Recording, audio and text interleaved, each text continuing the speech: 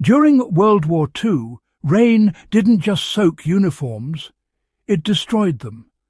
A few days in wet clothes could break a soldier faster than bullets. Hypothermia, trench foot and infection were constant threats, and entire operations failed because of weather. Yet, in the middle of that chaos, a simple innovation changed everything: waxed cloth. A hand-treated fabric that made men effectively stormproof. It didn't rustle like modern synthetics, didn't tear easily, and could turn back sleet, snow and driving rain for weeks. This wasn't high technology. It was chemistry, craft and survival. Today we're uncovering the waxed cloth formula that made soldiers stormproof, how it worked, and how you can still make and use it today, just like they did on the front lines. How waxed cloth became the soldier's armour against the weather. Before waterproof coatings and nylon ponchos, armies relied on natural fibres: cotton, linen, canvas and wool. They were durable but soaked up water like a sponge. In the trenches of the First World War and the muddy campaigns of the Second, that became a deadly problem. The solution came from an unlikely place: old sailing traditions. Sailors had long treated their canvas sails and jackets with oil and wax to repel water, and military engineers adapted the same principle for soldiers.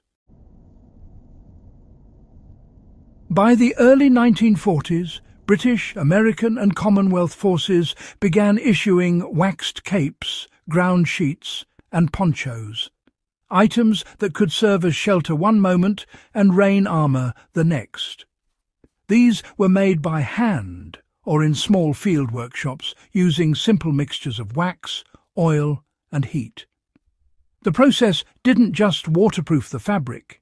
It transformed it into a weather-resistant barrier that could survive months of rain, mud and cold without losing flexibility. The magic lay in the formula, one that soldiers could make and reapply themselves in the field using only basic supplies and a bit of patience. The wartime wax formula, a rather ingenious solution that turned ordinary canvas into stormproof fabric. You see, while different armies had their own little twists on the recipe, the core idea remained the same: melt wax into fabric fibres so that water rolls off instead of soaking in. The British Army, for instance, used a blend of paraffin wax and linseed oil for their standard-issue ground sheets and capes. On the other hand, the Americans preferred beeswax mixed with boiled linseed oil or mineral spirits, giving it a smoother, lighter finish. Both versions, though, had to strike a delicate balance. Too much oil and the cloth became sticky, too much wax and it turned stiff in cold weather. Quite the balancing act, really. Now, let's talk about the field-tested blend used by British troops and commandos. It consisted of roughly 2 parts paraffin wax to 1 part boiled linseed oil. The materials were melted together over a low heat until they were fully combined, then brushed or rubbed into the cotton canvas. When the mixture cooled, it created this semi-permanent waterproof layer that could flex with the fabric. Soldiers often reheated their treated items over a fire or held them near lamps to bake in the treatment, ensuring it penetrated deeply into the fibres. Quite the clever method, if you ask me. And the result? Well, it was nothing short of astonishing. A properly treated canvas could shed rain for days without absorbing a single drop. It remained breathable enough to prevent sweat build-up, but sealed tightly against wind and moisture. Some troops even went so far as to treat their rucksacks, tents and boots the same way, transforming ordinary gear into all-weather survival tools.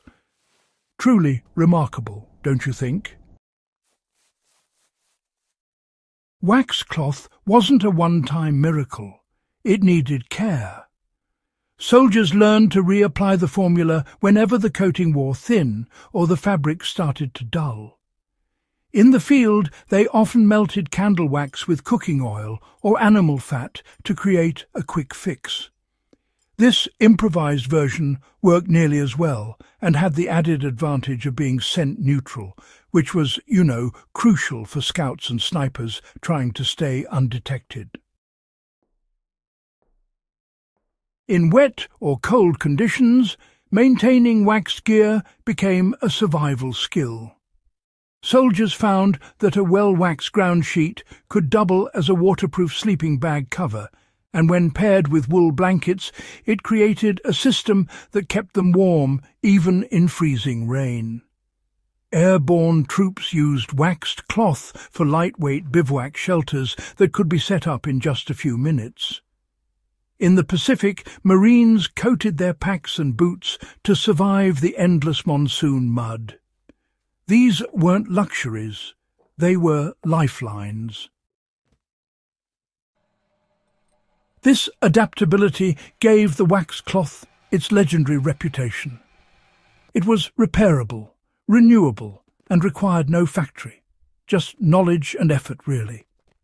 The same principle is why wax canvas jackets, originally military gear, became a mainstay in post-war outdoor culture. Even today, companies like Barber and Filson trace their roots back to these wartime field treatments. For anyone serious about bushcraft or historical fieldcraft, recreating this formula is entirely possible and practical. You start with a heavy cotton canvas, denim or duck cloth. The tighter the weave, the better. In a heat-safe container, melt 2 parts paraffin wax or beeswax if you're going for a natural option, with 1 part boiled linseed oil or mineral spirits over gentle heat. Stir until it's fully combined. Using a stiff brush or cloth, apply the mixture evenly to your fabric while it's warm. Pay special attention to seams and edges where water tends to collect. Once the fabric is coated, gently heat it, either with a hairdryer near a campfire, but not too close, or in the sun, to help the wax absorb into the fibres. Let it cure overnight. The surface should feel dry and slightly waxy, but not sticky.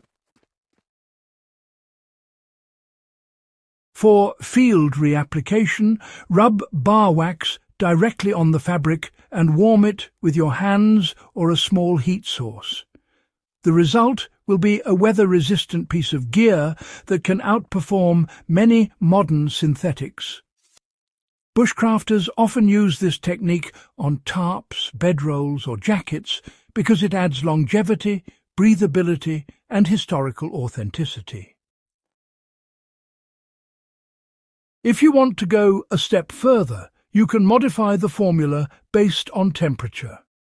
For cold climates, use more oil for flexibility. For tropical rain, increase wax content for maximum waterproofing. These small tweaks mirror what soldiers did depending on where they were stationed, from Arctic operations to the jungles of Burma. The waxed cloth formula was more than just a clever field hack. It really represented the ingenuity and resilience of soldiers who had to, outsmart nature with only limited tools. It turned vulnerable fabric into weather armour and allowed troops to fight, sleep and survive in conditions that would cripple forces who were less well equipped. For historians, it's honestly a perfect example of wartime adaptation, where traditional craftsmanship met industrial warfare. And for survivalists, it's proof that durable, reliable gear doesn't have to rely on synthetics or expensive equipment. All you need are the right materials and the knowledge to use them. This formula continues to live on not just in reenactments or museums, but in the outdoor community, where waxed canvas remains a symbol of rugged, practical design. Whether you're restoring old military gear, preparing your own bushcraft kit, or studying the ingenuity of wartime logistics, this small piece of forgotten chemistry still stands as one of World War II's most useful legacies. If you found this deep dive into the Stormproof wax cloth formula insightful, make sure to subscribe to In the Beginning, where we uncover the forgotten skills, materials and fieldcraft innovations that shaped the modern world. Share this video with a fellow history or bushcraft enthusiast and keep the legacy of real wartime ingenuity alive. One story, one skill and one formula at a time.